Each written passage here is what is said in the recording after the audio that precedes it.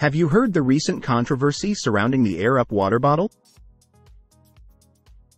Many are concerned about its potential negative impact on lung health. Air Up water bottles have a unique feature that infuses water with scents to enhance the drinking experience. The scents come from small pods attached to the lid, which release aroma into the air as you drink. Concerns have been raised that inhaling these scents could potentially damage the lungs over time.